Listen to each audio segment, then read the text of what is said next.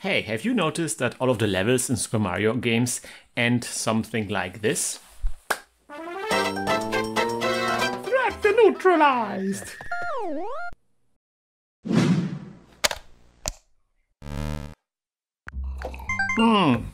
Welcome everybody, I'm Christian, this is LazyDevs and welcome to this tutorial, to this micro tutorial on how to do a circular mask in Pico-8. This is something that I noticed a lot of people are trying to do in Pico-8, and it's not an easy thing to do. Some of my students asked me this once, and I was like, oh man, do you really need it? Because yeah, it's not an obvious thing to do. What do I mean with circular mask? Well, maybe I will show some examples, because you probably know what I'm talking about, but like picking the right name, like giving this thing a name is kind of difficult. So a circular mask is basically when you have a picture and then you cut out everything from the picture except from like a circle. Basically, or like a different way of putting this is maybe like a stencil. So you have like a picture and you put black on top and you punch out a hole, right? That would be also a way to call this. Why would we want to do such a thing? Well, I think there's like two, maybe three important reasons of why this would be interesting. First of all, it's like a really nice graphical feature, kind of like reminiscent of old cartoons, like Looney Tunes cartoons, where it's like a really nice way to end a level or something, or end something, where, you know, the circle comes down and becomes very small, and it's like this very cheeky, very light-hearted way of ending things. That's why it's usually you see it at the end of Super Mario games. It can be also used like in gameplay situations.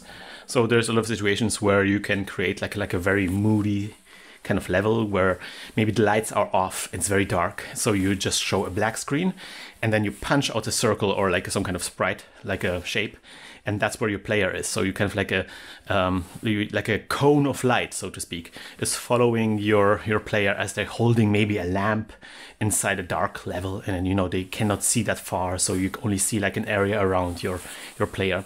That's something that you saw in Zelda: A Link to the Past. So yeah, that's something that's also possible. And then, you know, once you can do these kind of things, you can go, you know, buck wild, and you can just like also create like gameplay around these kind of functionality. So there's some really cool games that I can recommend to you, like independent games that are also trying to use kind of like a circular shape around the player or around different objects, and attaching gameplay to those kind of things. So there's really good reasons to try to do circular masks, but we don't have any built-in tools in Pico-8 to make this happen. So today, what I want to do is I want to show you not one method of doing this. I'm going to show you 4 methods of doing circular mask in Pico-8. And we're going to discuss like the pros and cons of those different methods. So before we can jump into the different methods, we have to kind of create like a workbench, because we're going to approach this problem multiple times. And I like to not just like to do it in like a vacuum. I want to actually do it applied to an actual video game. And the video game I want to apply this to is JLP. JLP is kind of like a little platformer, demo platformer made by Zeb, the creator of Pico-8. And you can get it from, it's actually included in Pico-8. If you type in install demos, it installs demos into a folder called demos. We're going to go cd demos, load JLP. And it looks like this. I'm going to turn off the sound for this because it will drive us crazy, because we're going to run this program quite a lot in this tutorial series. Okay, we're going to turn off the sound. Well, generally, I'm going to prepare JLP right now to create our workbench, but I will also post all of the code in a thread on lexaloffle, and this will include also this workbench. So if you don't want to waste time preparing the workbench, you can just download the code from the thread and just skip this section of the video.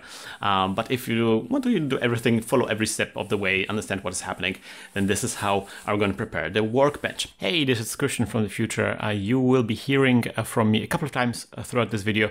I will be helping out with a couple of details that Christian had, little oopsie doopsies with. And in this case, I will be talking about the files that you can download from the lexaloffle thread. I made a little change there where I put all of the code that is relevant for us, I put that in tab number 0. So it's not like in a video where it's tab number 7. Everything is going to be in tab number 0. A small change that should make things easier to find. Otherwise, let's move on. So first of all, I want to create a new tab here. I created tab number 7, and I want to call this circular mask. In this thing, I want to create two functions. I'm going to create a function called before draw. And I'm going to create another function called after draw. Okay, and I want to also create a variable called draw my bg, and I'm going to set it to false. What does it mean? I'm going to explain in a second. Right, so I have two functions here, and I want this function to be called before we draw the level, and I want this function to be called after we draw the level. So I'm going to copy this, and I'm going to find the draw function.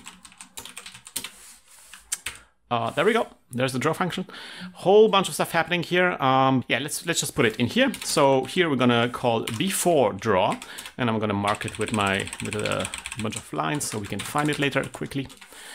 And then we're gonna scroll here after draw sign, and here we're gonna call after draw. And again, a bunch of lines to do some stuff. Okay, and then before the before draw, I want to do like an if statement here. If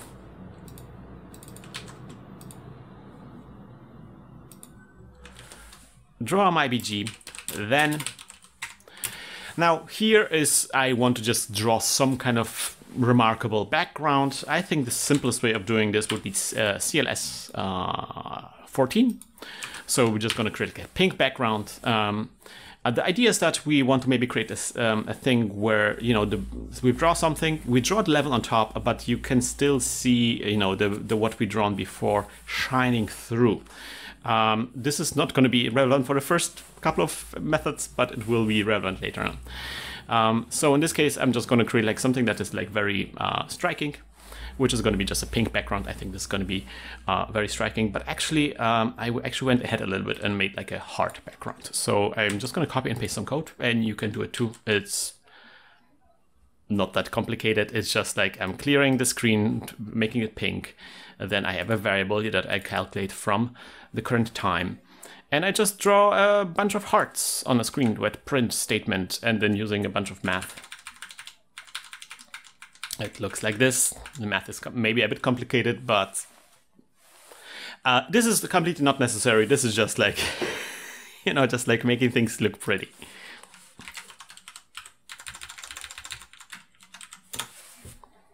All right, there's one more thing that we need to do, and that is going to be, we have to actually look for clip statements, because we're going to use clip a lot.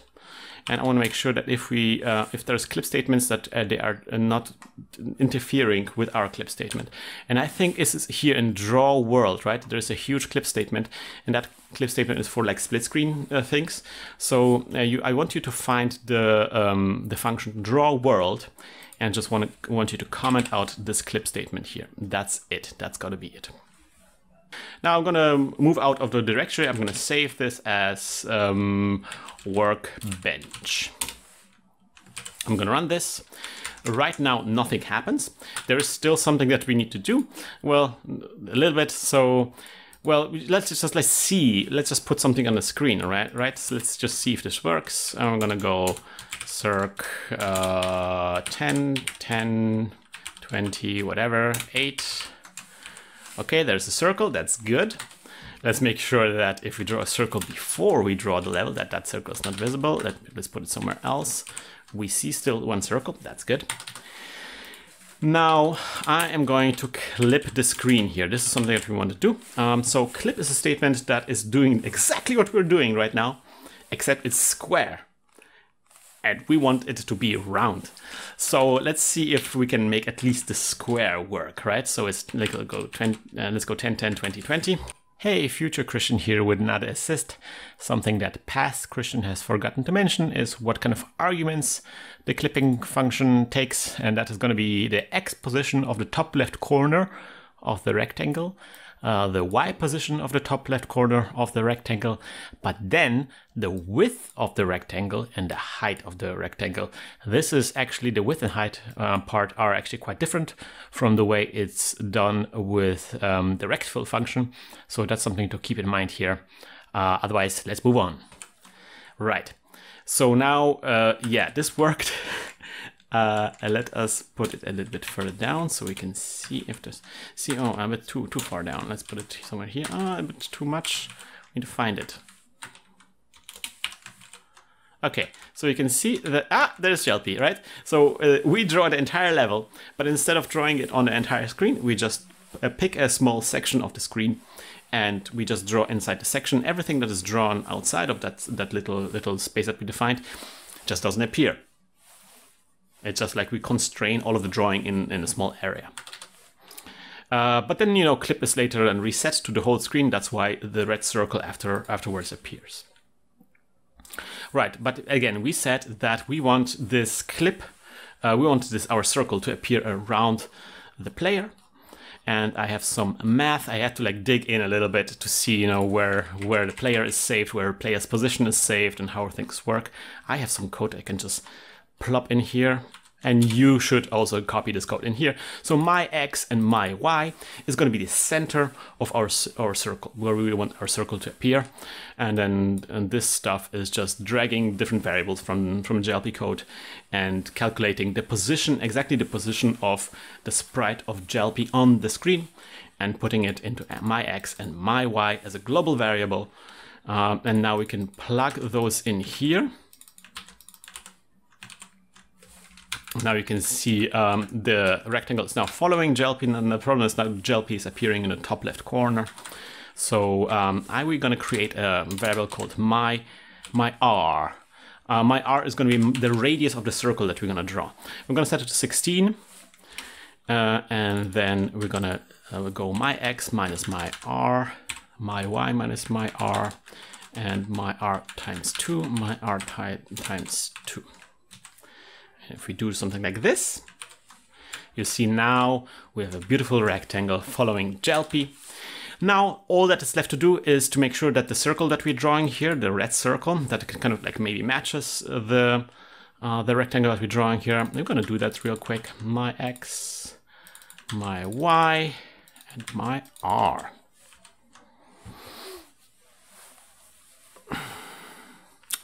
You see the circle is not quite matching the rectangle. You see how on the right side, on the bottom, it's kind of like it's a bit bigger than the rectangle that we're drawing. That's why there's a secret, guys, about how circles work in Pico-8. Circles in Pico-8 have always an uneven number in width and height because you are always defining a radius, and the center is not part of the radius, basically. Like the radius gets added to the pixel in the center. So, you know, you have like whatever number you type in as radius, like let's say 2, you have 2 on the one side, 2 on the other side, and a single pixel in the middle. So in your circle is going to be 5 pixels in width in total. There is no way to do like a comma value for the radius. It always like creates an integer out of that. So if you put 1.5, it will be a circle with a radius 1. So whatever circle you ever draw in Pico-8 using the circle function will always have an uneven size. And so the way to fix this is just we're going to put a +1 when we draw our rectangle for now. And then we just make a rectangle 1 pixel bigger a little bit so it matches the circle that we're drawing. Okay, this was fast, I know. But again, if I lost you somewhere along the line, there's going to be a link in the doobly-doo where you can just download this and we can get started. This is just like our workbench. This is just what we need to get kind of like experimenting with this. Hey, this is Christian from the future again. Something I wanted to add here is that Christian from the past has completely forgotten about the hearts. So that's something I want to show off. So this drawMyBG variable controls whether the hearts appear or not. So regularly, if you run this and it's set to false, you won't see any hearts. But if you set this to true, you will see the beautiful, beautiful hearts. Why is this relevant? Well, because it shows off a very important ability or quality of the clipping function. The clipping function restricts all of the drawing that is happening into a small rectangle, but it doesn't just show black on the outside of that. It doesn't delete the screen. It actually keeps whatever was on the screen before around, and whatever is drawn afterwards is just limited to a rectangle, but on the outside you still see whatever was on the screen there before. So if we don't draw any hearts on the screen, you will see black because the screen will be empty.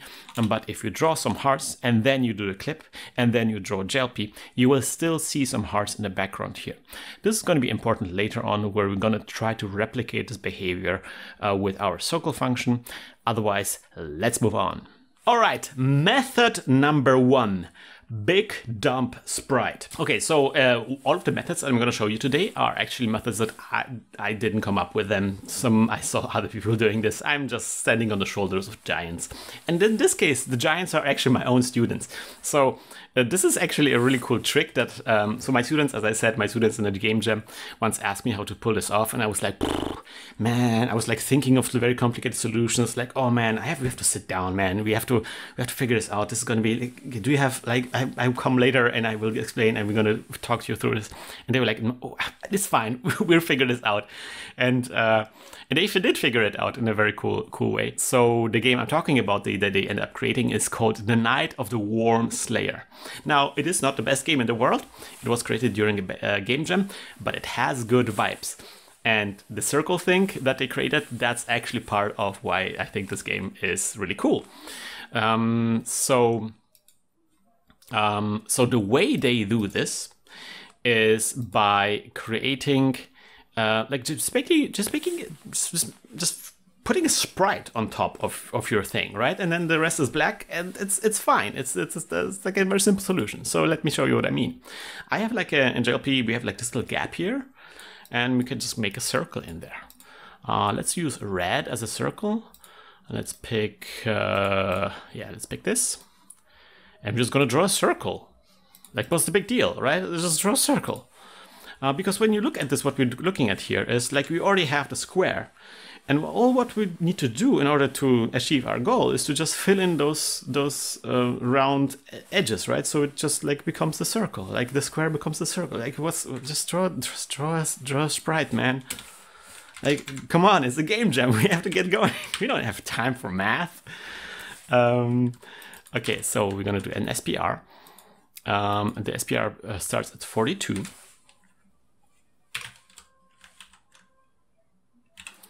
Let's go like this for now. My Y, and that's it. That's the thing. Oh yeah, we have to maybe also do like a PALT and the transparency. We're gonna turn 0 to false. So PALT 0 false means that black is not transparent, because we want the black to actually show up. Usually black is transparent, but not in our case. But now we want the red to be transparent. So we're gonna say 8 is true. Just checking, is red really 8? Yes, if you hover over red, you see in the lower corner that it's color number 8. That's good. And then also remember to always reset PALT transparency to standards defaults after we're done.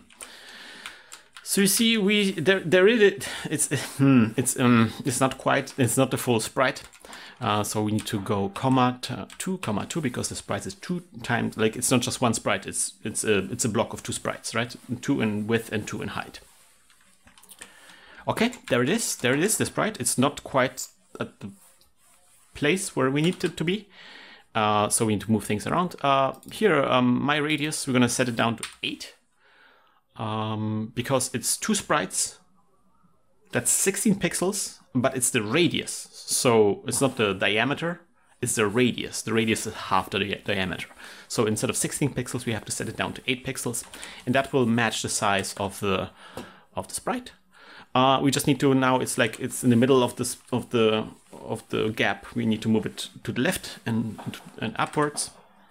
So we're just gonna do this -8. -8. Now the square is still too wide, and that's because of the thing that I talked about. In this one specific case, we just want to remove the +1 here, remove the +1. And now the rectangle now matches the sprite that we draw on top perfectly. And so it just looks like a circle around Jelpy. Hey! This is not satisfying, obviously. This is just, what is this? This is like a tiny circle. This is barely bigger than our character. Can we make a bigger circle, please? This is too small. Now, of course, the simple solution is just to use more sprite space. But in this case, we don't have, like, maybe this sprites here, like, right? Maybe these would be okay. But then you would have to, like, assemble the sprite of the other sprites. Can we use the sprites more efficiently is what I'm asking. And yes, of course we can. Because if you see a circle, you know, a circle is kind of like if you look at all the sprites here that we're clicking on, right? All those sprites are basically the same sprite, just flipped in different directions. So we really just need one of those, right? We just need this sprite and just flip it like this and then flip it like this, you know, and then we can create a circle out of just a quarter circle. So we can just make a huge quarter circle in this space and then just use flipping to make a bigger circle out of this sprite. And I prepared something here. I'm just going to drop it in here. Bam. I just drag and dropped a PNG file. You can do that. You can just drag and drop PNG files. And yeah, I prepared this in a painting program. You can also mess around here with a drawing program here in Pico-8. Just, you know, make something like really big like this and then create a huge circle and then copy and paste. But I just didn't want to mess around in the sprite map here. You will figure this out. You can just do it by hand. It's fine. By the way, it's almost Chinese New Year. That's why sometimes you might hear explosions outside. Okay, so now that we have this, let's run this, and you can see, okay, we have the quarter circle, but obviously we want it to turn into, like, we want to add the 3 missing segments of the circle now. And also this entire thing is now way bigger. So we turn a 8 to 16. So the square that we're filling is now a lot bigger. So we have to, like, accommodate, like, we have to make the square bigger now. Now we can see the sprite doesn't start at the right position. So here we're gonna go 16 instead of -8. We're gonna go 16. So it's like tucked in a corner. There we go. One of the corners is rounded up. And then just do it step by step. We're gonna add one part. We are going to go comma true to mirror it. And we're just gonna remove it the -16 on the X coordinate. And that would put it square in the center, like the top left corner of that sprite will be in the center. And that will align, and we're gonna create this beautiful arc in the top part. Now we're just gonna copy these two and I'm gonna paste in here. And we're gonna take care of the lower part of this. So first of all, we are going to do false here and then true to mirror it vertically. And then here we're also gonna go true, again, mirror it vertically.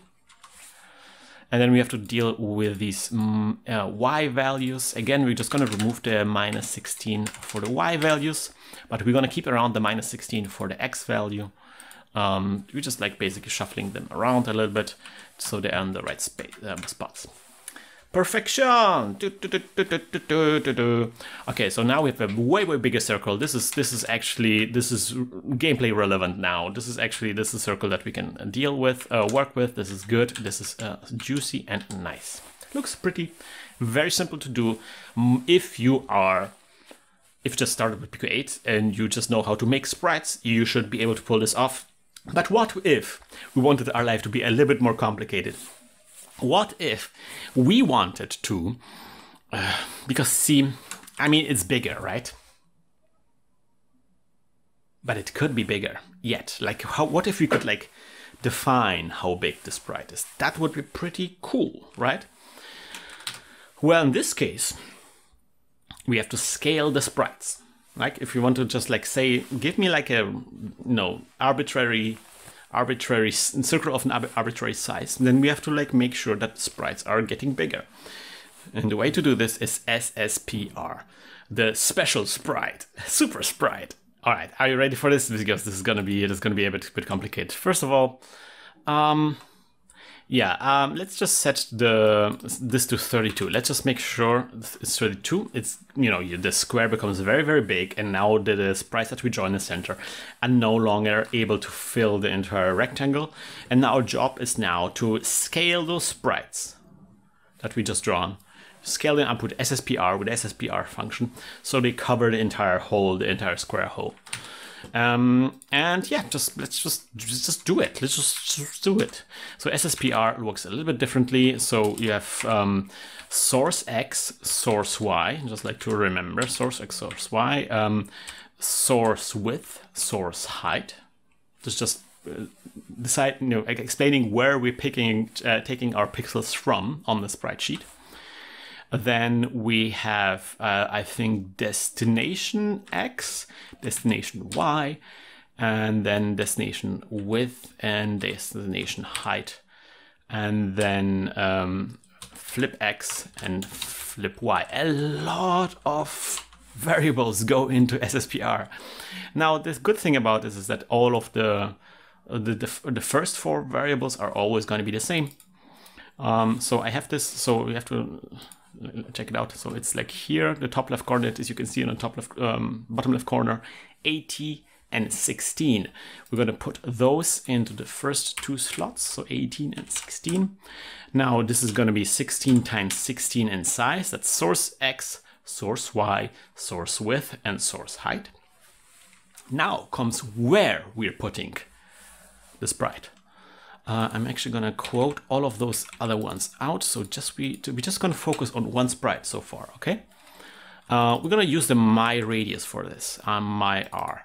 So we're going to go the X position, that's the center of the rectangle, and we're going to just subtract the radius from it. And again, for the Y, the same thing. We're just going to go the center of the rectangle, and we're going to subtract the radius from it. That's going to be the top left corner of the rectangle that we're drawing. Now the next things are destination height and destination width. We're just going to put 16 and 16 for now. I just want to see something on a screen, right?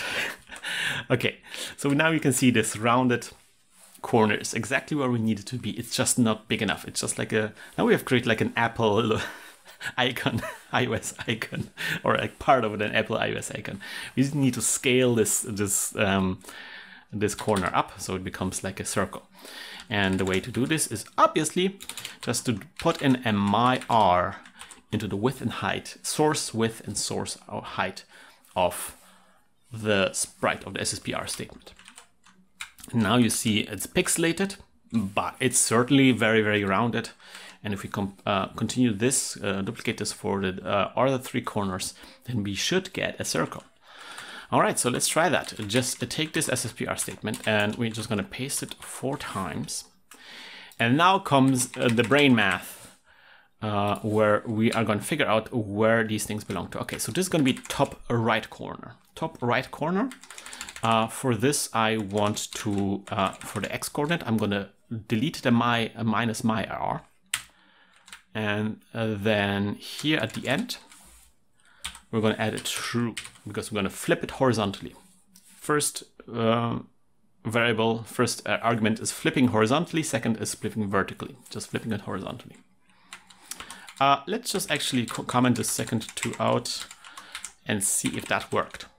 Okay, okay, okay. One by one, let's go now bottom left corner.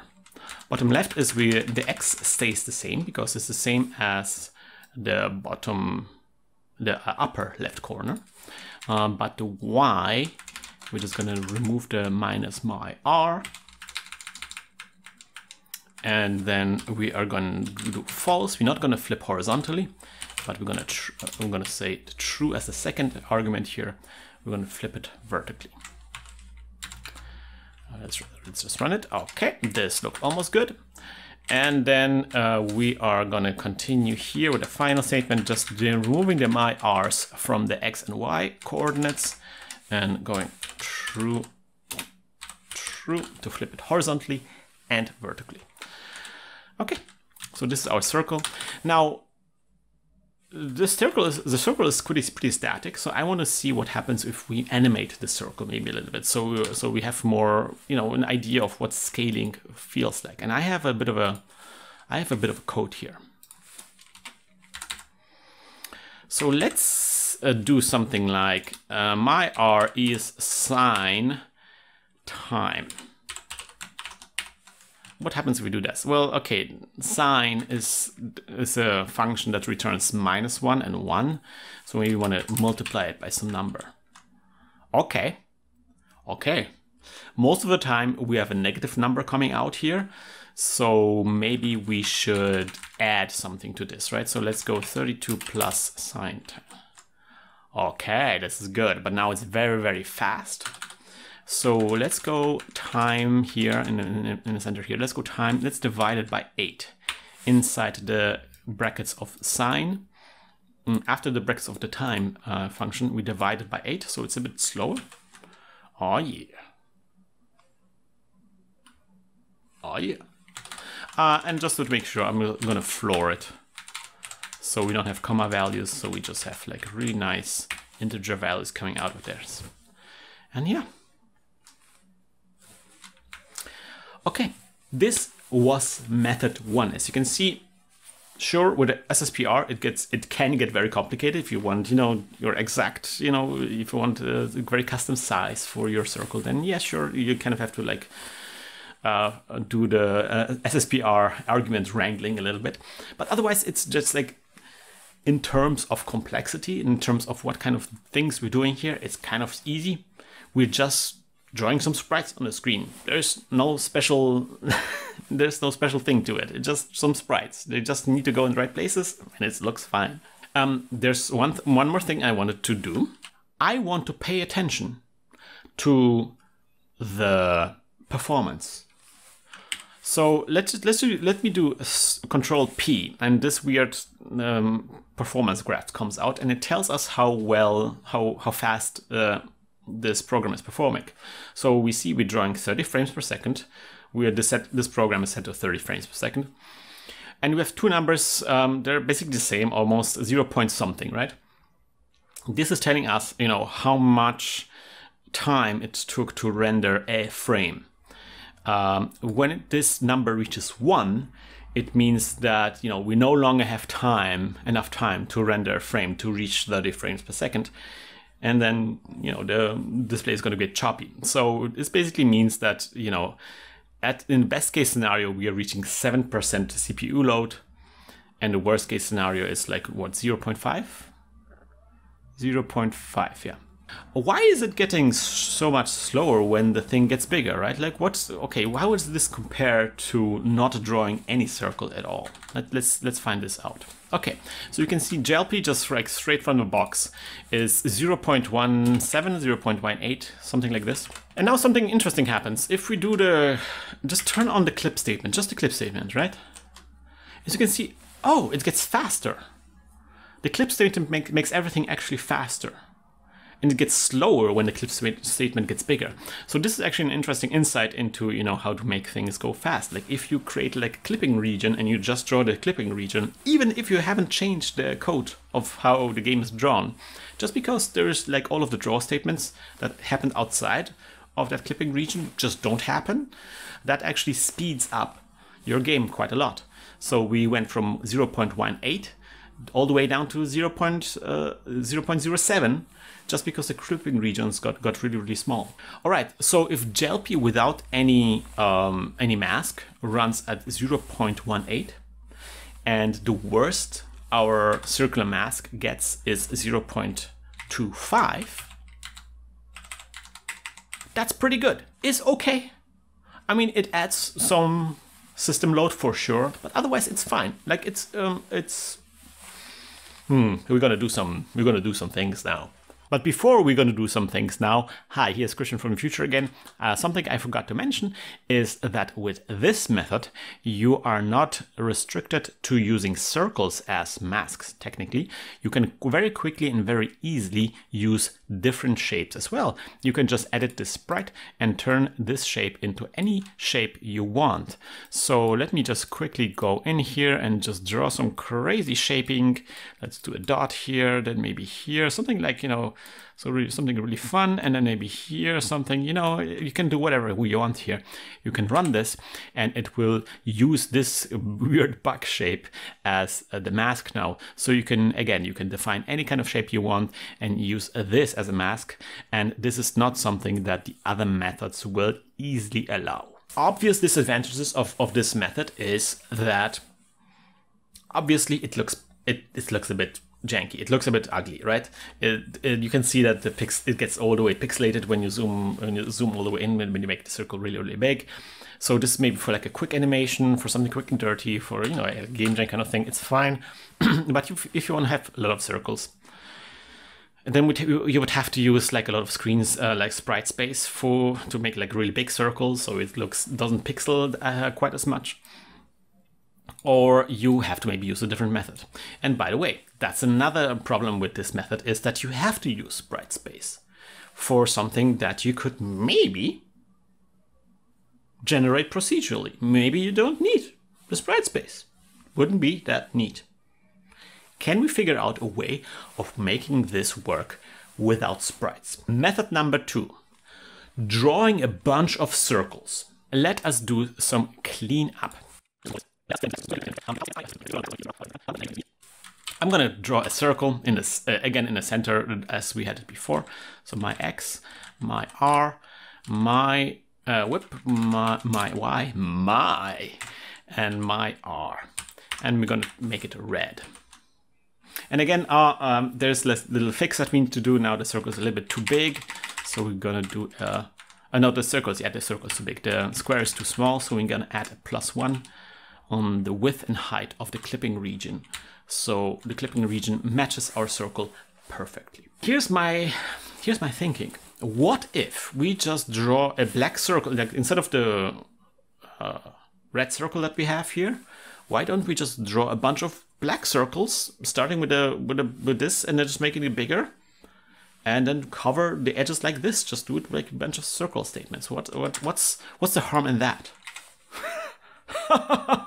Well, let's just do it. Let's just do a for statement for equals 0 to let's just draw 20. Let's go 10 circles. 10 circles, right? 20 was a bit much. Come on. And then what we're going to do, we start at 0 and we end at 10. And with the radius, we're just going to add I to the radius. So we're going to we draw 10 circles, and every time our radius gets +1. So we're just going to make the circles bigger. It's no problem.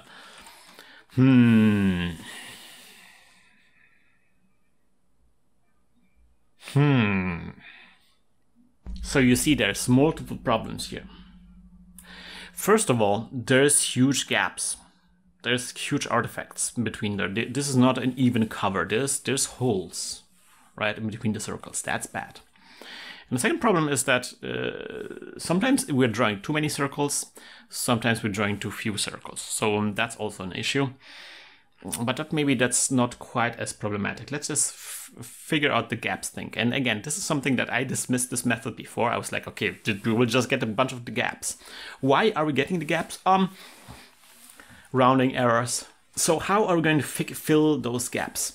I saw this on Twitter by Alex Craig was working on a game like this, and I saw them using this method and it didn't have any gaps. I was like, what?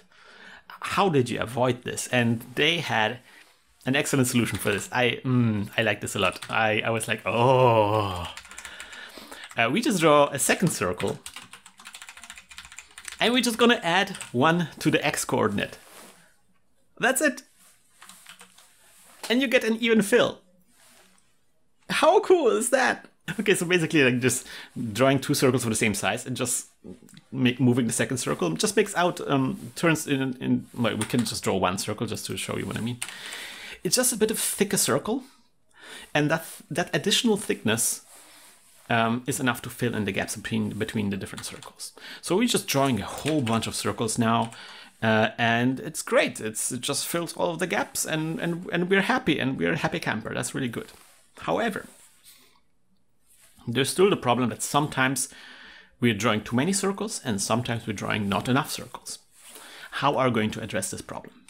Well, the problem is here. The problem is with the 20 here. That's the 20 has to be kind of like, we have to make the 20 go higher. We have to draw more circles if we are covering a bigger rectangle, and less circle if we are trying to cover a smaller rectangle. This is something I did some experiments. So I just put in my R, and I divide by 2. That seems like a good number, and I do a floor just to be sure. So floor my R, that's the radius of the circle, divided by 2, and that gives you a kind of a good fill. That kind of looks okay, I think. Now we're not going to draw red circles. That's the 8 here at the end. We're going to turn them into black circles, and you can see, beautiful. Mwah. Now for now, I want to also look at the performance here. So if we look at this, so the 0.7 for the fastest performance for like a really small circle. And if it goes all the way up, we see 0.29. I'm gonna write this down. So this second method, just drawing a bunch of circles, is a little bit slower than drawing a sprite. But obviously the huge advantage here is that we are not using any sprites. This works without any sprites. It looks really nice and crisp, even at the bigger resolution. So this is also really nice. The circle is not perfectly circle because we moved the circles. It's a little bit, egg-shaped now. That's okay. It's barely perceptible, I think. But what if we wanted our life to be a little bit more complicated? Method number 3 is going to be using math. Are you ready for some math? No!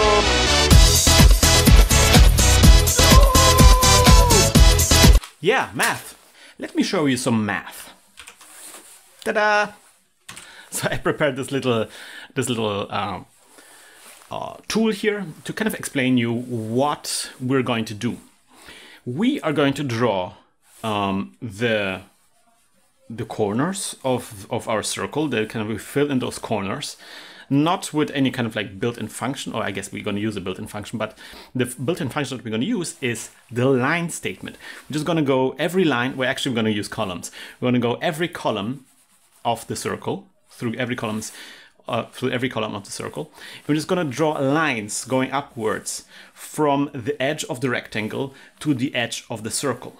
We're just going to go draw the lines and fill in the corners that way. And we're going to go from the bottom and from the top, and that will fill in the edges. In order to do that, we need to calculate where the circle is, where the edge of the circle is. If we have a line and we at the edge of the rectangle, and we want to start a line at the edge of the rectangle, and we're going to move it upwards until it hits the circle, we want to know where that line will hit the circle. What is happening here? Well, I guess I have to explain this a little bit. We're going to create a graph. Look at this graph. You should know this from math class. The amazing thing about video games is that math becomes actually quite powerful and relevant, which usually math, it's not. Like if you're in math class, usually people are like, oh, when would I ever need this in my life? I always loved math class because, man, I was making games as a kid and was like, yes, this is very relevant to my interests. Finally, I know how to calculate the distance between 2 points on a grid. So, okay, so this is X and Y, right? I want to put it somewhere a circle, right? Let's just make it a different color. We're just going to put a circle somewhere on that graph, and we should be able to, if we have X, if we know this position, right? If we know this position, we want to know this position. We want to know where the X will collide with the Y, right? On the circle. If we have an X, we want to find out where on this column, where will the edge of the circle be? what's the y corresponding to the x if we want to describe a circle. Now, just a circle somewhere off to the side is kind of stupid. It's kind of not a good idea. So we're going to use this simplest possible circle, and that's going to be a circle that is, that's not possible. Okay, it's going to be a circle that, okay, something like this. The circle that is like in the middle. The circle, the center of the circle is at 0, 0, at the coordinate 0, 0. And it's going to be a circle with a radius of 1, equals 1.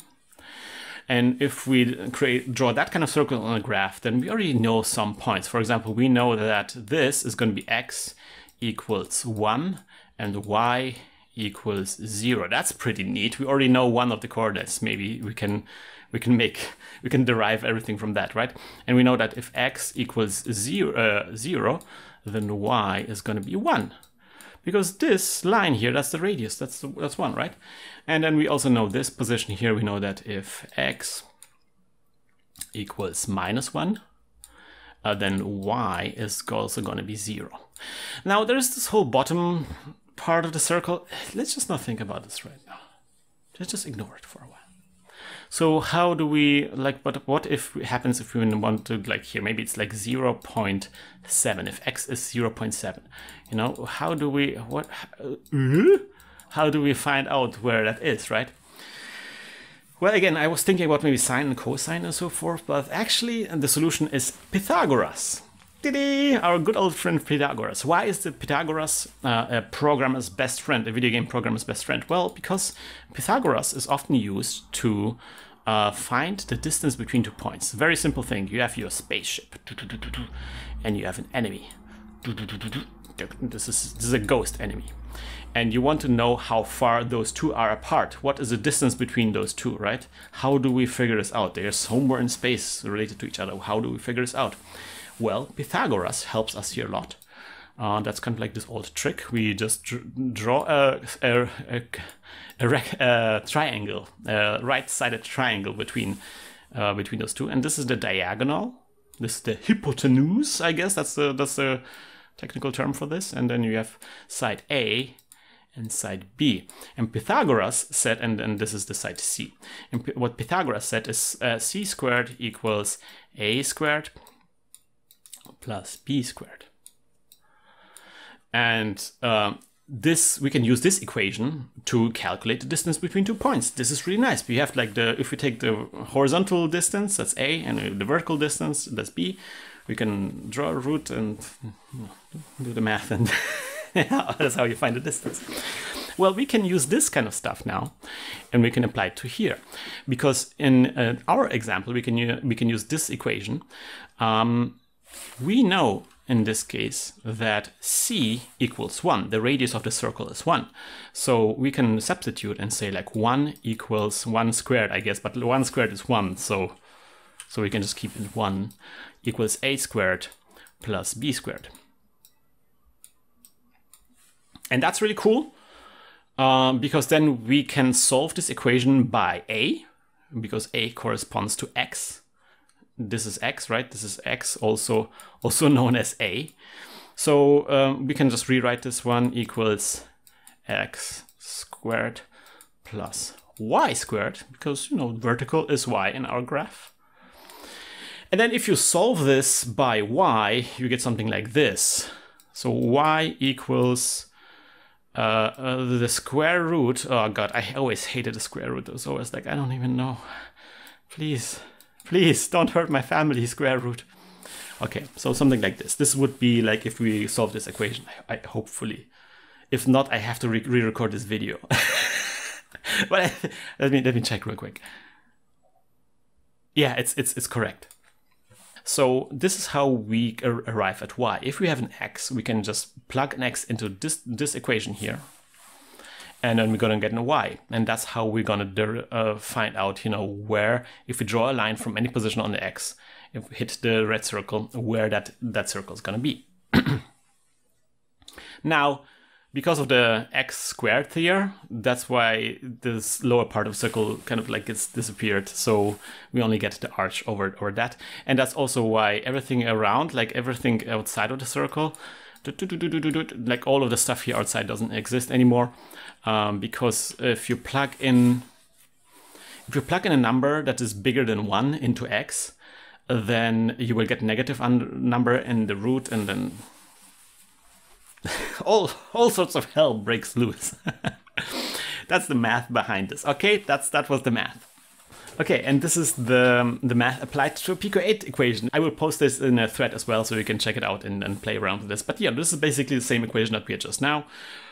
Yeah, I always you can just move this around with the mouse, and I always display the x. That's the dotted blue line, and the y, that's the dotted pink line, and the equation again written in Pico-8. That's using as sqrt function. That's the square root. Then 1 minus an x times x is, x to the x squared. And now we can start drawing our function. So what we're gonna have to do is we're gonna take this function and we're gonna start drawing vertical lines, and we're gonna use this function to figure out where the line has to end at any given point. And that's how we're gonna hopefully fill in our corners. Let's try to figure this out. I am going to go to tab number 7, and I am going to delete the old way of doing this. We are no longer these people. We are new people, new kind of people. We are going to do it in a completely different way. Okay, so we're just going to go with a for loop, and I'm just going to go for px, that's pixel x, equals. Let's just go the entire screen, just like print the entire screen, just like do it step by step. This is a complicated piece of code, and just want to make sure that we understand at every given point what is happening. And I'm just going to draw a line at px dot 0 dot comma, and then now comes the destination again, px, and I'm just going to go to whatever. I'm going to draw it in a red color. This should draw, we draw a bunch of lines on the top of the screen. Just a bunch of lines on the top of the screen. Okay? And now what I want to do is I want to make sure that I'm drawing the lines on the top edge of a rectangle. Not on the top edge of the screen, but I'm just going to bring them down so they're always aligning with the rectangle. That's all I want to do for now. Okay, so that means that we're going to have to deal with py. I think we're just going to... for every line, this beginning point will going to be the same. So why not we just going to do like a local py. That's going to be my myy. That's going to be the center of the rectangle minus my r. That's going to be the radius. And then I'm going to take this variable. I'm going to plug it into 0 here. And then +1, whatever. Okay. Okay. We're getting there, guys. We're getting there. Don't worry. It's going to be fine. Just making sure that if we add +1, that we actually... Yeah, okay, that's good. That's good. We are actually doing it perfectly. Like, this is good. This is good. Okay, good. Good, good, good, good. Now, we're drawing it with too many lines. So I want to make sure that I start and end like the 0 and 128. I want to just make sure that we are just starting at the left edge of the rectangle and then going all the way to the right edge of the rectangle, right? Just like making sure that we're not doing any unnecessary drawing. So let's start with the starting thing. So we're just going to go my x minus my r. Hey, good, good.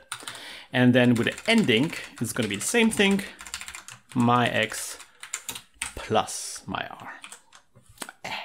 Okay, so we're now drawing a bunch of tiny little lines on the top of the edge of the rectangle. Now what we want to do, we want those lines reach further down, and we want them to meet the circle. Right. So again, thinking about the equation we had, that equation went from -1 to +1, right? That was the entire arc. That was the entire arc that we had spanned.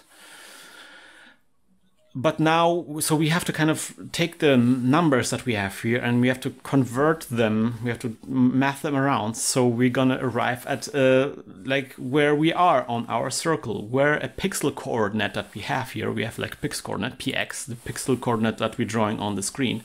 We have to take that coordinate and calculate where that pixel coordinate aligns with our circle in form of minus, like in a range of -1 to 1, right? On the range of -1 to 1, where am I on the circle? So yeah, we're gonna create a new variable. Okay, I'm just gonna call it cval, that's circle value, right? We're gonna cval, and just make it 0. Okay, just make it 0 for now, or 0.5, whatever, 0.5. Okay. So we're gonna take care of making sure that cval gets like mathed out into the right variable. But before I go there, I want to just make sure that cval gets plugged into our line statement. So we start messing around with cval. We're going to see, you know, what's wrong and what's right, right? So let's just do local ph. That's a variable. It's pixel height. It's going to be just like pixel ph will save the height of the line that we're supposed to draw. And we're just going to put a 4 in here for now. Just very simple steps. And then here, when we're actually drawing the line, instead of the 1, we're just going to put a ph, that's the height of the line. Okay, now the line got higher, right? And now we're going to plug in cval here. We're just going to say, you know, whatever the results of our math will be, we're going to take those results and we're going to multiply them by my radius. And that's good, because you see now the thickness of the line. Previously the line was always 4 pixels, but now the line gets thinner as the radius gets smaller. Now that the line is relative to the radius of our circle. That's good so far. Horizontal line though, that's not really cool. Christian from the future with our beautiful German paint. So our task now is going to be to bridge those two worlds. On the left side we have the nitty-gritty world of the actual screen. On the right side, we have the untainted, pure world of mathematics. And our bridge between the two worlds is going to be our variable cval. Where are we coming from and where are we going? Well, on the left side, cval is currently 0.5, but we will start with px. Px is basically, you know, at every given point, the coordinate of the column that we're drawing. That's going to be px. We don't know what value px is. It's usually some crazy numbers. You know, maybe it's starting on the left side with 42 and it's going all the way up to 69. Crazy numbers, as I said. So what are we going to turn those numbers into? Well, we need to turn them into a -1 on the left side and a 1 on the right side. And there's going to be a little 0 in the center. So -1 on the left side and a 1 on the right side. And if you draw a cute little graph here, I'm just going to draw a cute little graph, you will see that it will resemble kind of like a little bow tie, basically. And there we have that little 0 in the center. So we have to turn these kind of crazy numbers into a nice bow tie. Going straight from one to the other is a bit of a jump. So in situations like this, I find it a little bit easier to take like an intermediate step to use a very familiar graph, which is one that starts at 0% and goes all the way to 100%, right? And if you graph that one out, it's just going to be like this very simple slope, right? So, so yeah, we basically turn cval first into like a percentage value. And then when we have this, going to the bow tie is going to be a bit easier. One little tweak though, we are programmers, so we are not using 100%, we are just using 1. So it's going to be going from 0 to 1. All right, let's go. Okay, so right off the bat, I will kind of limit our animation. It's kind of driving me crazy. So I will just, on the top here, I will just write down my radius equals 16. So we always have like a very stable picture and we know what is going on. Then I'm going to copy in some helper text that kind of shows us what cval is on the left and on the right side of the square. You don't have to copy this text. This is just like some code for me to show you what is happening. But if you'd like to copy this this code into your program, then well, here you go. All right, so let's change that 0.5 into just px. Let's just plug px straight into cval and just see what's happening here. And yeah, the numbers are really crazy. And the most problematic thing is that when we run around, the numbers even change. So yeah, this is difficult. We need to rein those numbers in now. And the procedure is always the same. We're going to start with the left side, and then when the left side is correct, then we're going to change the right side. On the left side, we need to turn this 28 or whatever that number is going to be. We're going to turn that into a 0. So how are we going to do this? Well, on the left side, it's just like the number that the loop is starting out with, that px here in the loop, in the for loop, is starting out with. So it's this this sequence here, my x minus my r. So we're just gonna take this and we're just gonna subtract this. We're gonna put a little bracket around this so there's no confusion about what goes on first. We're gonna save this, we're gonna run this, and as you can see, it starts now out with 0, just what we wanted. Now let's move on to the right side. Now the good thing about this now is that the numbers are no longer changing. It's just like a solid 32 on the right side. So how we're going to do this? Well, you will notice that maybe that this is actually my radius times 2. So on the right side is basically just equals to the diameter of our circle. We cannot subtract anymore, because if we start subtracting even more, then that will mess up the left side of the equation. So what we have to do here is we have to divide. And I'm gonna write this real quick here. Cval equals cval divided by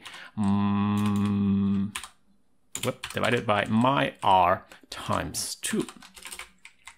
Let's run this, and that is our percentage graph that we wrote down. It's just upside down, but it's that concept, this idea going from 0 to 100% across the width of the rectangle. Now going from this to the bow tie is exactly the same procedure. First, we're going to take the left side, and then we're going to fix the right side. So we have to turn the 0 at the beginning into a -1. That was what the bow tie was all about. So we're just going to go cval equals cval -1. Let's run this, and you can see -1, perfect. Now we need to turn the right side into a +1. This is a bit of a problem now, because usually we would multiply, but now on the right side we have a 0. So multiplying a 0 won't change anything. We can still apply multiplication, we just have to watch out when exactly were we applying the multiplication. Multiplying at the end obviously won't change anything, but if you multiply before we subtract, for example by 2, it means that cval will turn from 1 on the right side to 2, and then we subtract 1, which means we will arrive at 1 again, and that will give us the desired result, the little bow tie that we were talking about. Ta-da! Okay, so now before moving on, let's do some cleanup. Let us remove this radius here, this radius thing here, just continue the animation as it was going on before. And then also we want to remove this text printing, the cval printing. We don't need that anymore, because now we can move on to this circle math. And now we feed cval into our math. sqrt 1 minus cval times cval. Okay, this is the math that we've derived previously. Now we're using the equation to actually find out the curvature of the circle, and we're drawing the line accordingly. It's correct, it's just flipped around. So let's just make a minus here. Not quite what we want. Let's see. Let us just do, how are we going to do this? Let's go 1 minus, like this. It worked. Okay, that's good. That's what we wanted.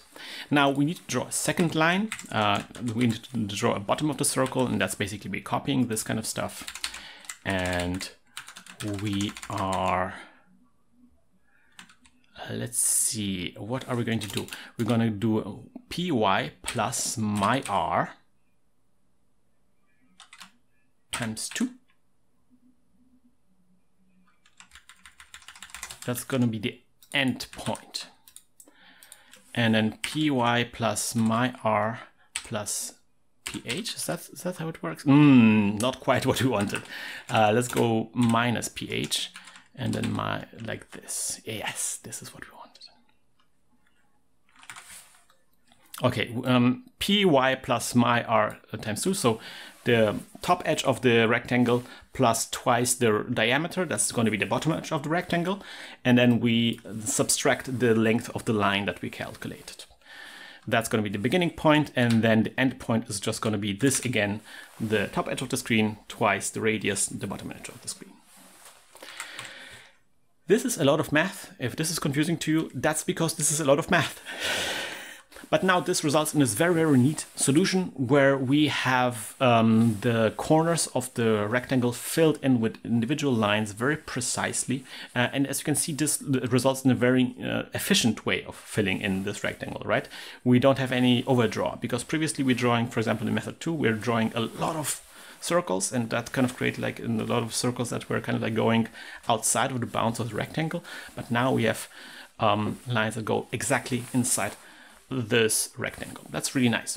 There's a bit of a, let me turn this into 0 and the two line statements 0, 0, so you can see like the results as they are intended to be. Now there is a bit of a little detail here. You can see on the bottom of the circle there is a little thing there. That's a rounding error. You can fix this rounding error, I think. How did I did it last time around? I think if we just go plus 0.1. Yeah, there we go.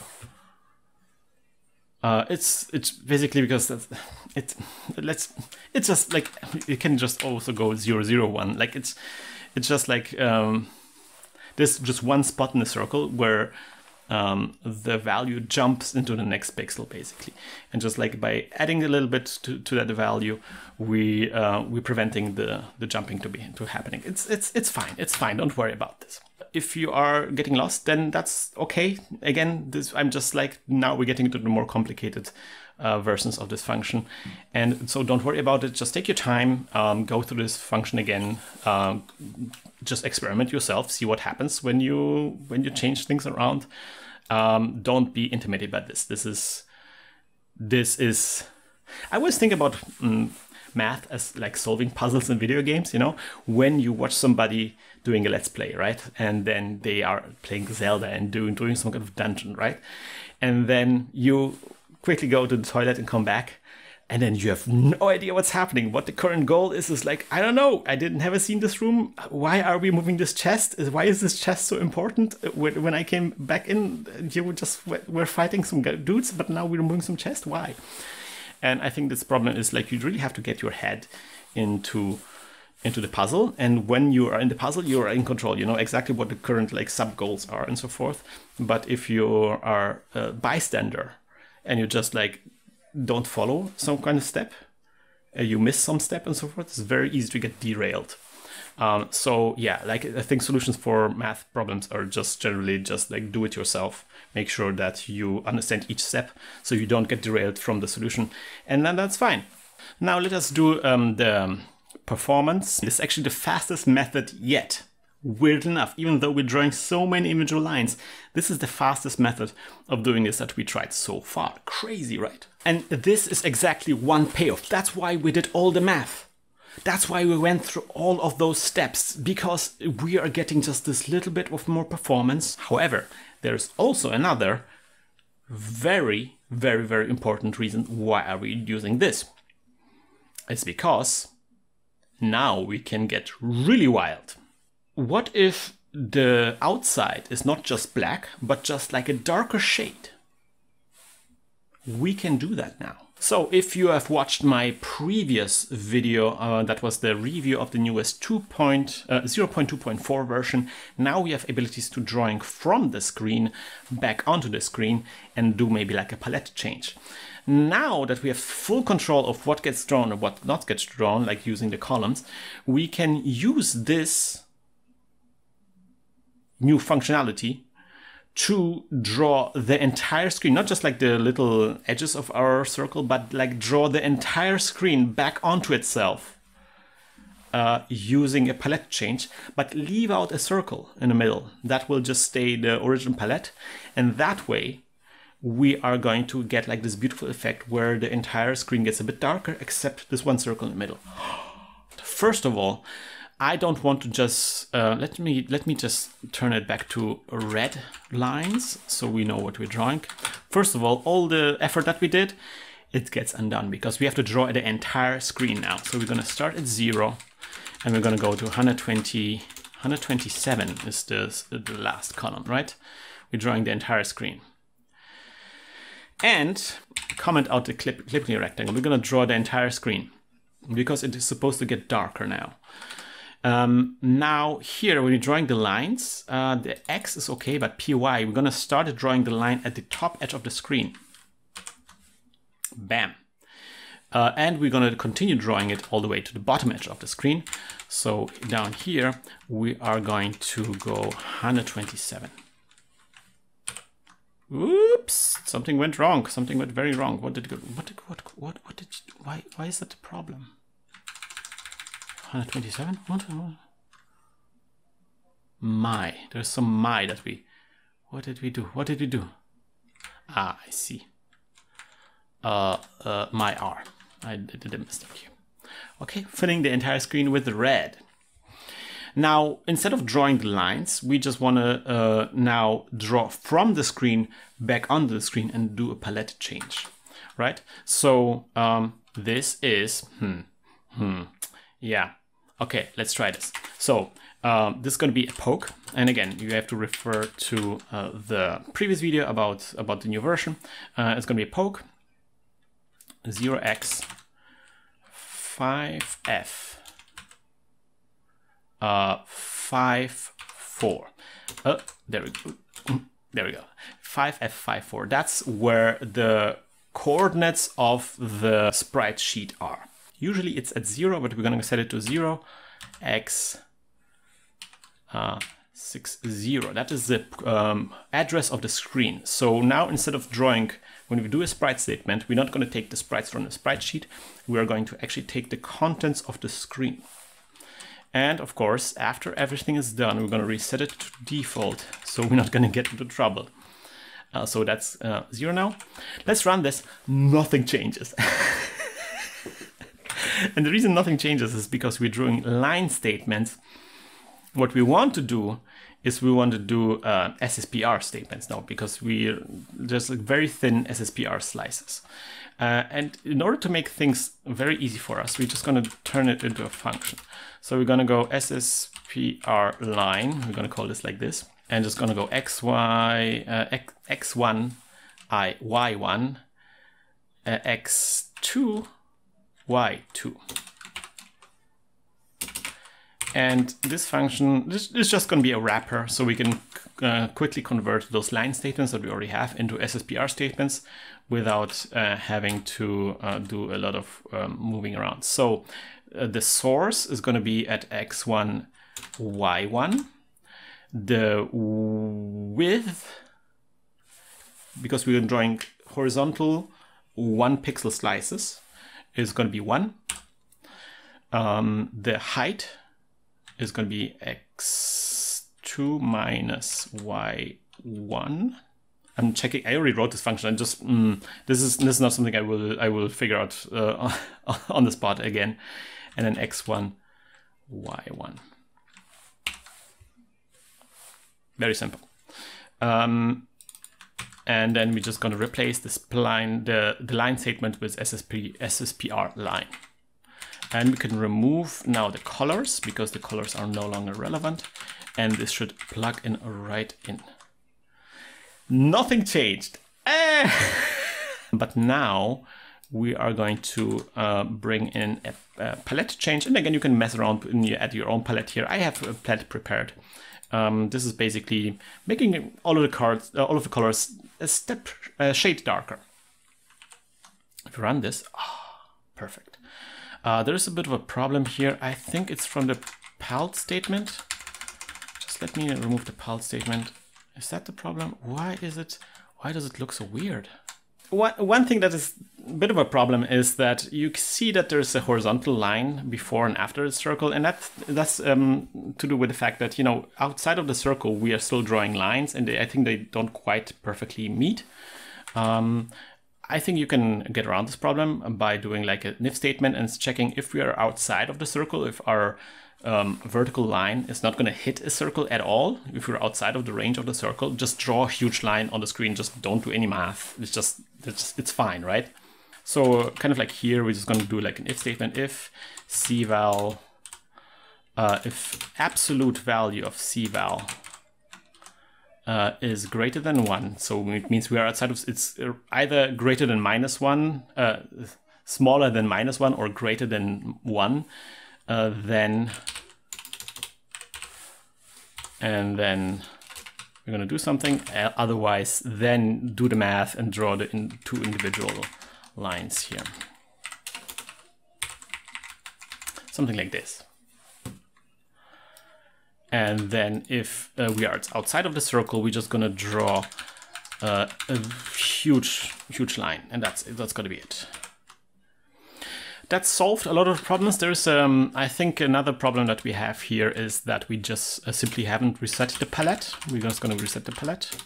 Let's try that. If that's, yeah, that looks a lot better. There is a line at the bottom of the screen, like in the columns, where the circle is. You can see that it doesn't, like the line drawing doesn't go all the way down to the bottom edge of the screen. I think the SSPR is just like not doing quite a good job here. I think if we just, like a very simple fix is just going to all the way to 128 here, and I think 129 even, and that should fix that problem. Another problem is you can see that it gets really janky when the circle gets really small. So if the circle is 0 diameter, I'm just gonna draw lines here. So we're just gonna use this little if statement that we checked. For the columns that don't hit a circle, we're just going to draw a straight line, and we're not going to care about anything. And if my r equals 0, then we're also just going to draw a straight line. Yeah, past Christian, it doesn't quite look the way you expected it to, right? So let's just rewind real quick. Yeah, so this and here, that shouldn't be an and, this should be an or. Sadly, past Christian won't realize this ever, and so for you people watching this, you should turn this and into an or, and that will look a lot better than whatever Christian has going on here. Anyway, moving on. Now there's a bit of a still a problem. There's this dark line, and that dark line came from our little hack that we added like 0.1 at some point to fix this little thing in the center. If we remove this, the black line disappears. Now we have like not quite of a round circle, but it solves the problem. All right, so this is what we wanted. So now we are not quite as efficient anymore. This is a very, very slow program now.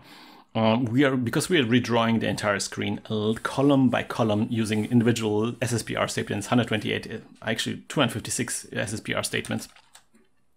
But now, as you can see, we can make things outside of the circle not just get black, but a shade darker. That's really nice. That now that we have this technique, now that we have this math, can we actually achieve what I was talking about before? Like, okay, now we are showing something behind in the area, in the black area. Now we have something in the black area. But it's, what if I wanted to show something completely different in the black area? What if I had some of my own image, like for example, the heart shapes in it previously? How would we want to make those heart shapes appear? What we're gonna have to do, and again, stuff that is new to 0.2.4. What we're gonna have to do is we're gonna have to save a screenshot in memory. We're gonna draw the hearts that we draw before. We're gonna put them into memory somewhere. Then we're gonna draw the JLP level. Then we're gonna take the hearts that we saved as a screenshot. We're gonna take them and we're gonna put them into the sprite sheet. We're gonna put them into the sprite sheet. We're gonna copy them. We're gonna take the screenshot. We're gonna put the screenshot in the sprite sheet. And from that sprite sheet, we're gonna draw, like here, we're gonna draw the entire outside of the circle back onto the screen. And this is going to be the hearts that we saved, the screenshot of the hearts. Okay, let's do this. Okay, so first of all, I want to draw the hearts. So I'm gonna set this to true. Now hearts are being drawn. If you run this now, nothing changed because the hearts are being overwritten by the GLP stuff, right? Now here, before we draw, we are going to save the screenshot. We are going to use this function called memcpy, memcopy. We are going to use 0x8000. This is the destination. We are copying parts of the memory to a different part of the memory.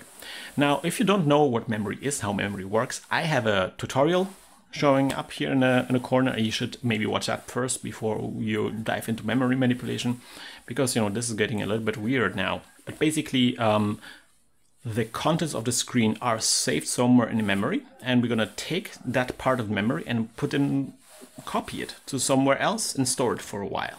Now, luckily, with 0.2.4, we have a whole bunch of memory now, starting at 0x8000. That's a whole bunch of free memory that is free for us to use, and we're going to use that memory. So this is the destination. That's where we're copying the screenshot to. Now, this is now where we're copying it from. And 0x6000, that's where the screen is. And now we have to also say how big of a memory block we're copying over. And that's going to be 0x2000. That's the size of the screen. That's how many bytes we need to describe the screen. So now we made a copy of the screenshot of the screen, and we put it in the address 8000. Okay. So this is happening before we draw the GLP stuff. And now when we draw the GLP stuff, it's going to be actually pretty easy converting this. So now instead of drawing from the screen, it's fine. We don't need this anymore. We can delete this now, because we are just drawing from the sprite sheet as expected. Nothing will change actually.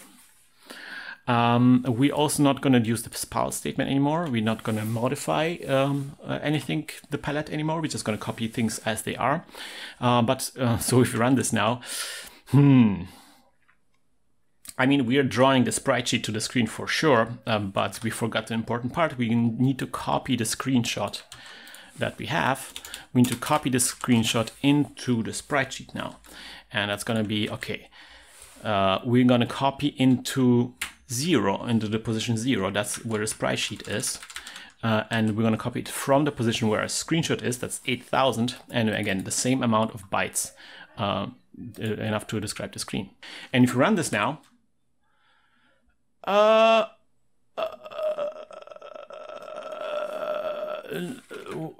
this is amazing. Right.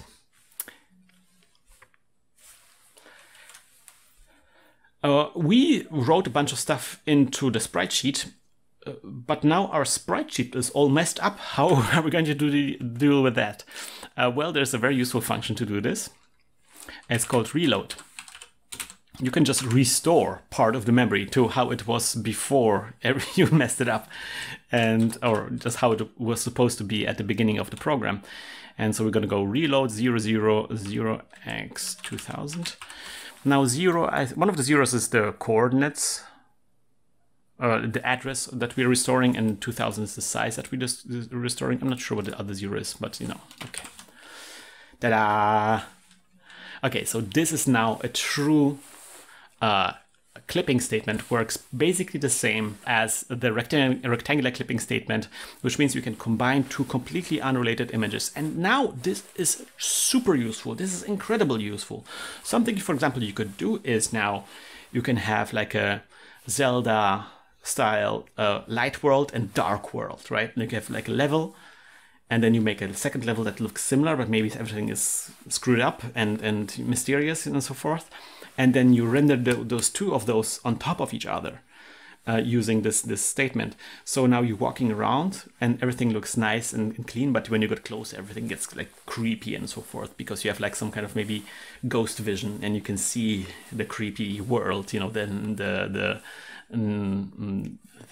parallel universe, so to speak. There's a lot of options that you can do now. You can overlay things on top of each other, really, really useful. However, yeah, Oh yeah.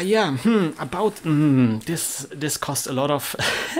Yeah, turns out doing a screenshot every frame is quite costly.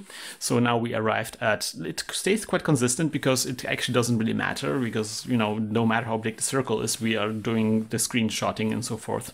So yeah, moving things around, moving a lot of memory around will cost a lot of performance. Yeah, so for example, if this was running in 60 frames per second, we wouldn't be no longer running at 60 frames per second.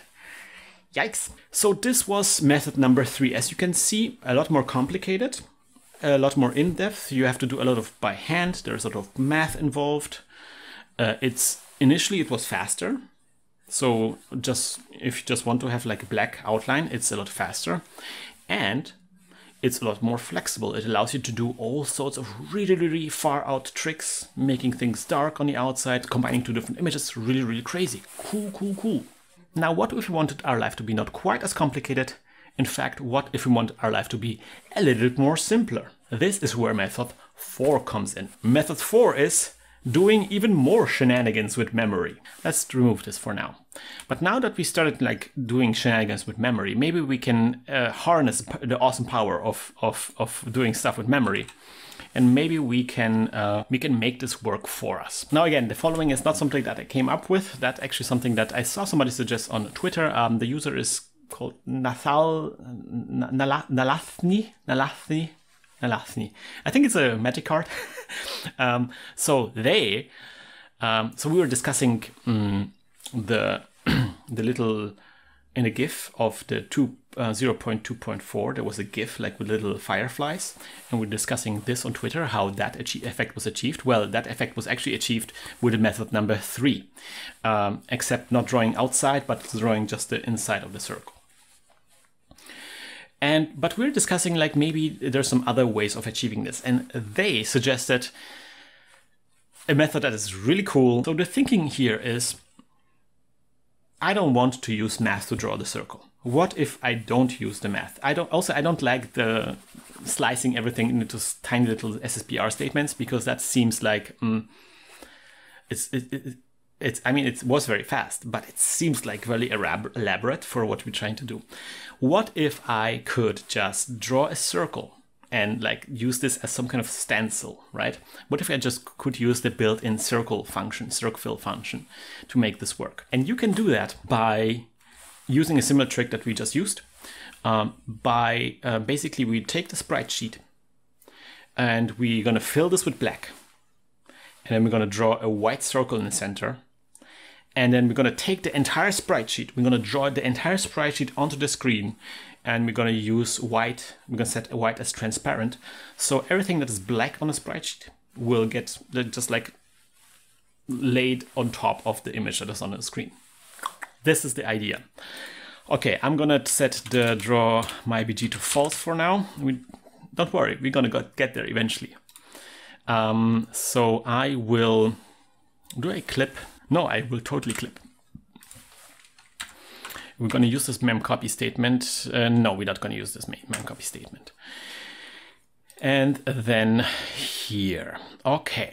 So let us start with a poke. So we're gonna start. We want to start a drawing not on the screen. We want to start messing around with the sprite sheet. Therefore, what I want to do is I want to poke in 0x5f. 5. That's the address that stores the address of where the sprite sheet is supposed to be. No, wait. That's not the address of the sprite sheet. That's the address of the screen. Usually the screen is at 0x60. That's where we're drawing to. We're drawing to the screen usually. But now we're going to start drawing to the sprite sheet. So that's going to be the 0. And if we do something like this, we just want to make sure that at the end we're going to reset this back to the screen. Okay, so this allows us to start the drawing directly to the sprite sheet. So now if we do a CLS 0, the sprite sheet will become completely black. And at the end, if we do that, then we definitely at the end want to reset the sprite sheet as we did before. Let's run this. Nothing will change, no difference whatsoever, because we don't do anything. We just clear the sprite sheet and then we reset it again. Nothing changes, right? Well, now things will change. So I'm gonna keep this mem copy statement around because it's easier for me.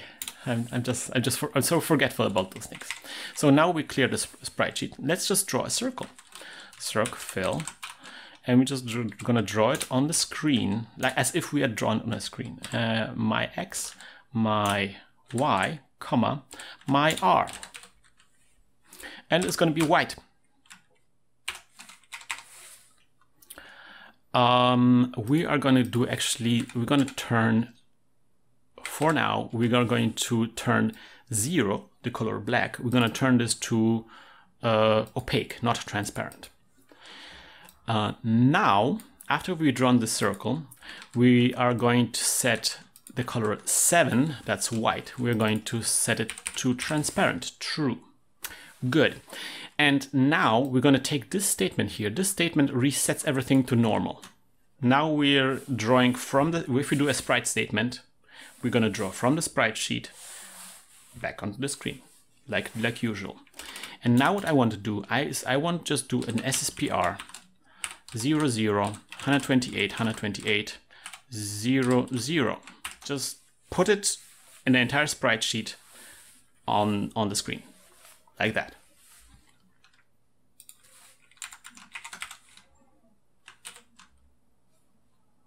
Ta-da! Perfect. Perfection. I have some bad news when it comes to performance. As you can see in the top right corner, yeah, this is not quite as slow as the previous one, but it's still not really great. So this is method number 4, using stencil in the sprite sheet and using whole sorts of, you know, screen drawing shenanigans. I love this method because it's like code-wise, it's not complicated. Like, okay, yeah, what it's doing is a bit complicated. You have to get like into poking and so forth, but it's like not like the math version where you have to like, you know, do everything by hand. It's kind of like using built-in functionality of Pico-8. It's not a lot of function calls. You could probably thin this out even more. And in the end, it achieves like a really nice and clean example. There is, for example, if the circle gets really small, it looks really nice and clean. And some of the versions that we had, some of the methods that we had, like the small circles never quite did look really great. Or you had like some uneven stray pixels on the edges. And now it's like really nice and clean. I love this method. Too bad it's a little bit more processing intensive, and again, like if this was running 60 frames per second, we would start seeing frame drops. So this is just for 30 frames per second, but still, we could probably optimize this. This SSPR statement, that's something that takes a lot of time. So something we could do at this point is we could probably not just copy the entire stencil over, but just like the circle, right? Just the circle shape that the region defined, for example, here by the clip statement. Just we copied this little part of the circle over and not the entire screen. I will keep this around. I'm not going to do this right now because I want to keep this around for the next things that we're going to do with this method, because this method can do all those things that method 3 could do. But before we get there, there is something amazing that this method also can do that the other methods were kind of struggling with. And that is we can have more than one circle. Look, we can just draw how many circles we want. We can just draw a circle at coordinates 10, 10 with a radius of 8.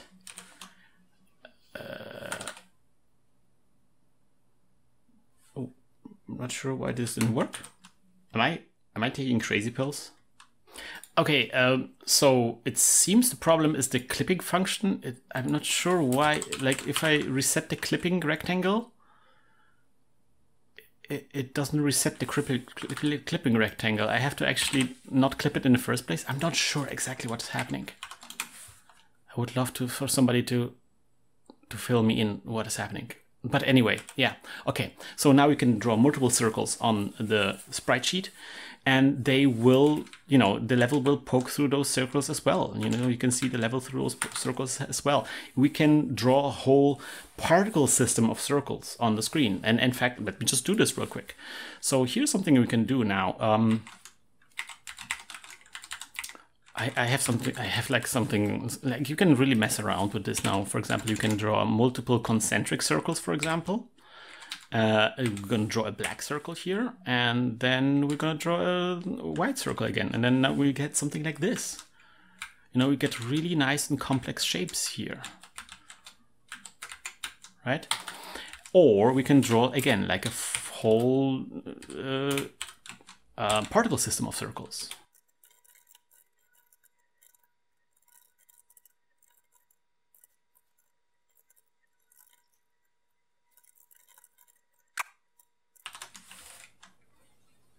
Something like this, you know. Let's fill them.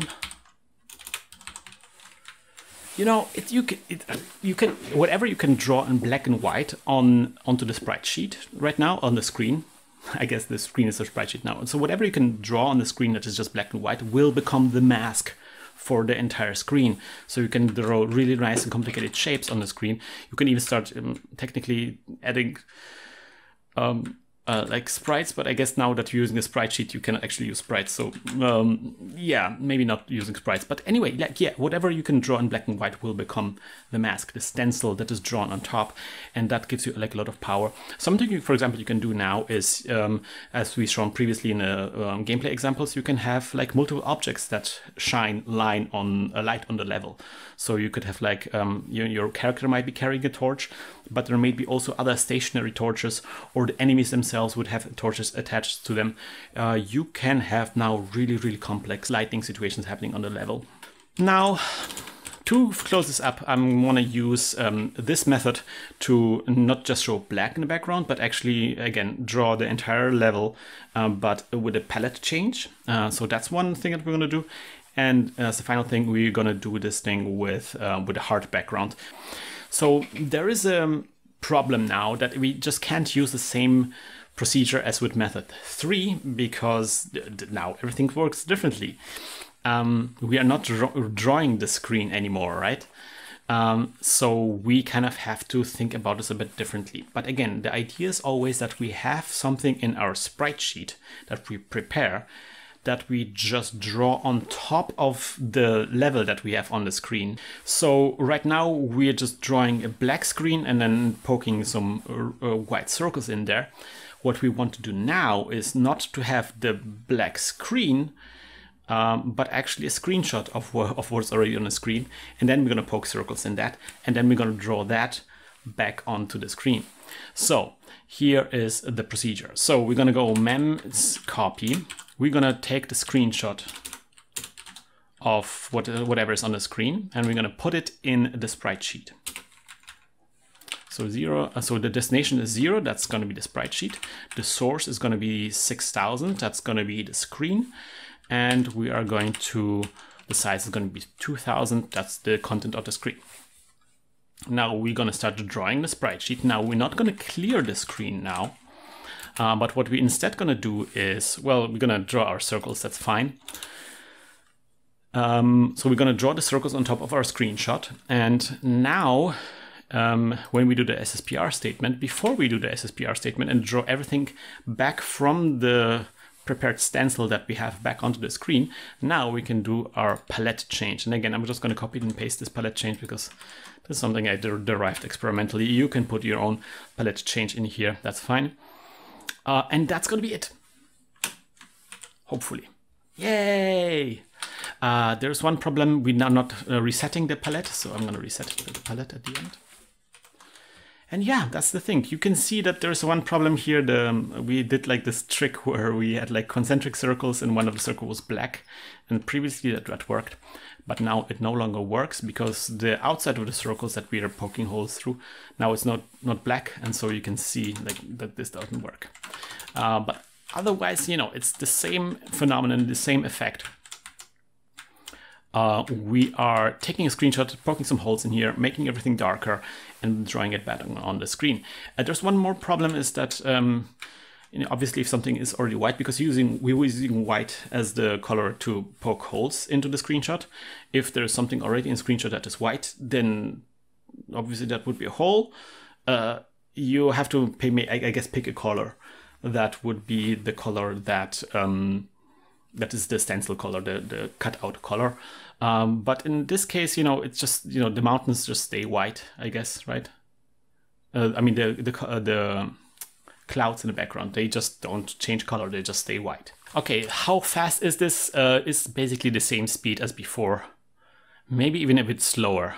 So let's use this final method to draw this hard background and make this appear in the dark area instead of just a screenshot of the level. Okay, so what are we going to do? Well, obviously we are going to draw the hard background. That's for sure. And what I want to do now is this will go. This will be more complicated now. So first of all, we are going to copy things from the screen into some kind of. We're going to save a screenshot in memory. So we are going. Oh wait, actually wait. So this is wrong. So we're going to go 0x8000. That's going to be the place where our screenshot goes, like in our custom memory. We're going to take it from the screen, and we're going to take the screen size. Now we're going to draw the level. And now we are going to take this the screenshot that we saved, and we're going to put that screenshot into the sprite sheet. And then we're just going to do everything as it was before. We don't do the palette change anymore. And that's going to be it. That easy. It's like small variation on the same kind of thing, because it's the same process every time. Now this is even slower. This is probably the slowest thing that we've done here, right? No, not quite. Method 3C was even slower. The additional slowness is now because now we're not just taking something from a screen and putting it into a sprite sheet, but we do it like we put another step in the way, taking from the screen, putting in the memory, and then taking from memory back in the sprite sheet. So there's two steps involved, where previously it was just one step. Right. This was a complicated tutorial. We went from very, very simple methods that just use sprites and circles, things that everybody should be able to pull off. Then we did a very complicated method that used maths, and that was a very, very complicated thing. If you made it through method number 3, then and then we went to this crazy method 4 that uses brand new functionality of Pico-8 to truly create really, really powerful code that is quite simple on the outside, but it gives you a lot of flexibility. Sadly, also bogs you down a little bit in terms of performance, but you know, there's a price to pay at every step of the way. As you can see, there's different methods. The different methods have pros and cons. Some of them are more flexible, some of them are less flexible. Some of them are faster, some of them are slower. Some of them uses resources like sprites on the sprite sheet. Some of them don't use any sprite sheet at all. It's up to you to pick the one that works for your project. Something that will help you picking the best method for your project is looking at the stats. So these are the performance stats that I wrote down while recording this video. So as you can see, base GLP is 18%, method 1, 2, and 3 aren't that much higher, and especially method 3 is really, really efficient. Now, once you start adding all those special effects like the fake alpha transparency and the true clipping mask, things get a bit more difficult, and that's something that you definitely should keep in mind. Same goes for method 4, which is generally quite inefficient, although I have to say in this case we have quite a lot of room for improvement. I'm pretty sure that you can get this percentage down quite a bit if you invest some time in optimizing the code. Something I wanted to add is that I did not do any kind of optimization for any of this code. I think optimization works best when it's applied to a very specific case, when you have your code and you have your game that illuminates the level and so forth, and then you know what you're going to optimize for. So there's no token optimization here happening. There is also no speed optimization happening here. I think in a lot of cases you can make wonderful things happen. You can make things speed up things a lot more if you know exactly what kind of thing this is applied to. You can make things go a lot faster. If you have suggestions of how to make things a lot better, if you even have maybe a fifth method, I'm pretty sure there's a fifth method. I actually had an idea for a fifth, but I'm not gonna. This video is long enough as it is. So if you have your own methods, then post them down in the comment section, or post them down in the lexaloffle thread, where I want to collect all of the methods in the lexaloffle thread, so we have a huge collection of how to pull off this specific trick. in different ways. Now, at this point, I also wanted to make a shout out to all of my Ko-fi supporters. So this channel is supported by an excellent group of extraordinary people over at Ko-fi. You can see their names on the screen right now. This month, a warm welcome to my newest supporters: Creeper's Peak, De Cogsworth, Cheap Shot, Zuren Cho, One Eared Rabbit, and Ooze Game. Quite an influx this month, which makes me super excited. Also, shout out to the veteran Donut Plus crew: Ted Carter, BB Samurai, Andrew Edstrom, Mario Carballo, Kevin Thompson, Mackanae, Scott Goldsmith, Bresky, Emperor Snow, Knork, and all caps. Thank you so much for your support. And if you aren't a supporter and yet crave juicy details on the development of the next shmup tutorial, you can become a supporter over at coffee.com/lazydevs and get that in-depth behind-the-scenes access. So thank you for watching this video, thank you for sticking out with me. Some of those methods that I introduced here might have been some more complicated, but I hope I have like a selection of different ways of solving this specific problem. And I'm pretty sure there's gonna be at least one method or two that work for you. If you have any questions, let me know. If you have any suggestions, let me know. Otherwise, see you next time around, guys. Bye bye.